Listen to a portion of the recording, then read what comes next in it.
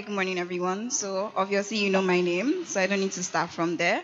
And I think I'm a bit too small to be labeled as an Amazon. But thank you, everyone, for having me. So, I'm going to be talking about girls can run. Definitely, we can run. Athletics, yes. Politics, I don't think everyone thinks so. So I'm going to start by painting a picture in our minds. So just follow me as I try to bring the message down to home in our heads and in our hearts as well.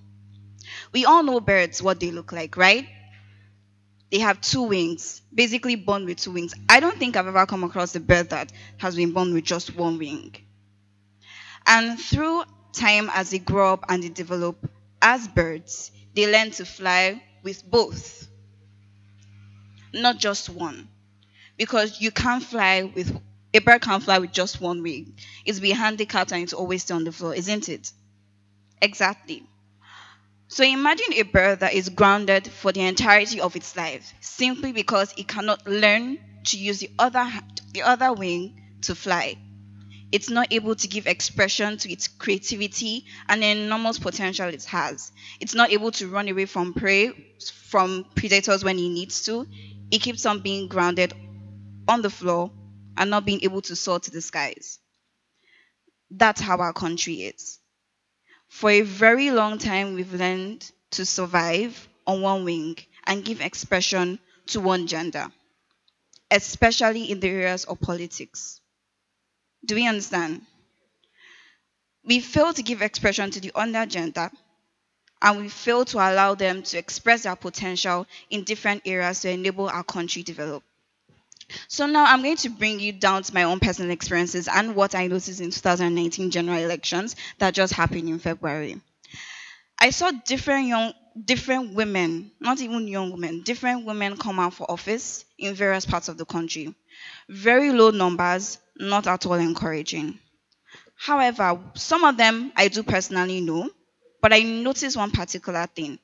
Most of the women that were coming out for office were between the ages of in their early 40s, 50s, and 60s, and so forth. And of course, they ran. I even know one that ran for the governor of Lagos State, but they didn't win. Not because they didn't have the passion, not because they didn't have the capacity, not because they didn't have the knowledge, but simply because they didn't start on time. They didn't have the political and the social capital to be able to navigate the very tough terrains of what we call Nigerian politics. This is what I think about Nigerian politics. It's a pig. And pigs like to play dirty. And to be able to navigate Nigerian politics, you need to be able to play dirty without getting your values shaken. And that takes a lot of experience and wisdom that someone, even though a woman in her mid 40s or early 50s, with all the knowledge and capacity that she has, will probably not be able to navigate that terrain. So they lost not because they weren't capable, but simply because they didn't start on time. Second thing I noticed, when it was coming, when the period for the elections was coming close, we had a lot of civil society actors, a lot of people that started paying lip service to women in politics. That was suddenly the time they knew that we should put women in power. We should encourage women to come out. Why? It's too late. 2 months to the election is too late. 3 months to the election is too late. 4 months to the election is too late. 1 year to the election is even too late. And what this resulted in is that we just had a lot of women coming out with no general effect. Yes, there's a lot of inspiration. Yes, there's a lot of motivation, but no impact whatsoever. That's another personal observation of mine. What I decided to do about this after the 2019 elections was to write a book called Girls Just Want to Run. And its launch is tomorrow, but unfortunately not in Abakaliki. So my book basically talks about how young people all over Africa, starting from the Arab Spring that took place in Libya and Tunisia, are changing dynamics of politics around Africa. Because whether we like it or not, one generation has been ruling us for a very, very long period of time. And I think it's about time we change the reins. We do not need old wineskins to lead us into the future, but young, dynamic people who, with their passion and motivation, but also combined with the wisdom of our forefathers, can lead us into the future that we need to create for the coming generation.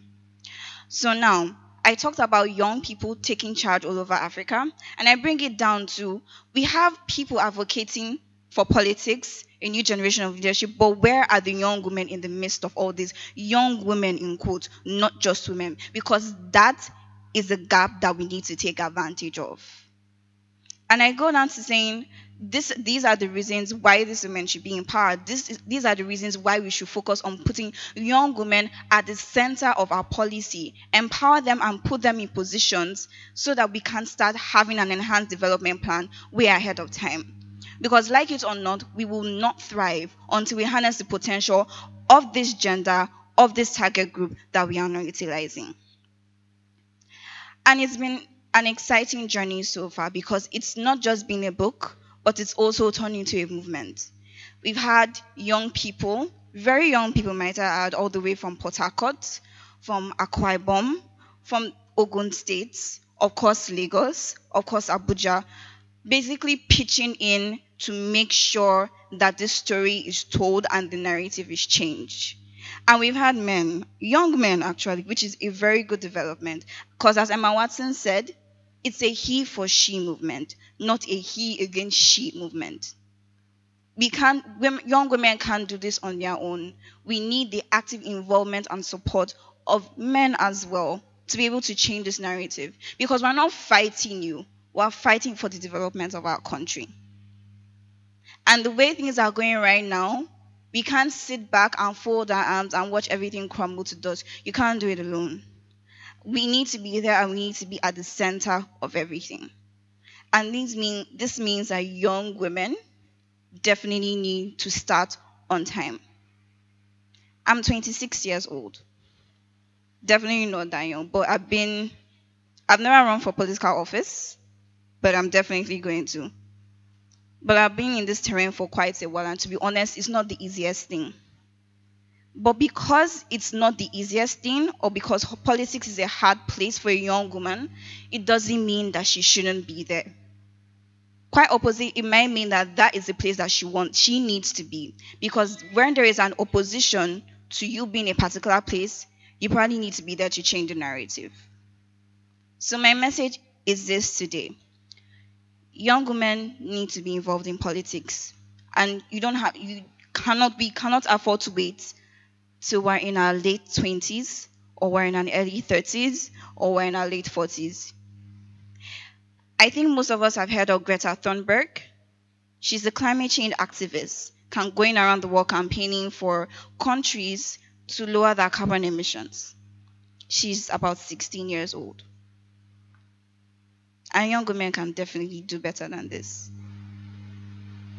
So we need to be given the space to express ourselves, because look at it really. We seem to have women conquer business, entrepreneurship, the sciences, every other aspect except politics. Why? And needless to say, culture does play a very huge part in hindering our potential in this region. Because even up to date, it seems like as if politics is gender stereotyped to just be a man's business. But politics is neither male nor female. It just is. It only caters to capacity. So to conclude my short speech, my message is to every young woman in this room: the time is not tomorrow. The time is not in the next 5 years. The time is not the next 10 years. The time is now, the next minute, the next second, the next hour. As soon as you're able to get up, as soon as you're able to log onto your internet and join a political party, as soon as you're able to join something that can make a difference in your community. Because I'm not going to lie to you, the road is long and it's hard. But as much as possible, we're trying to make that road smoother for the rest of us that are coming behind. So please, politics is for you. Politics needs you. Democracy is for you and it needs you. Nigeria is for you and it needs you. Thank you so much.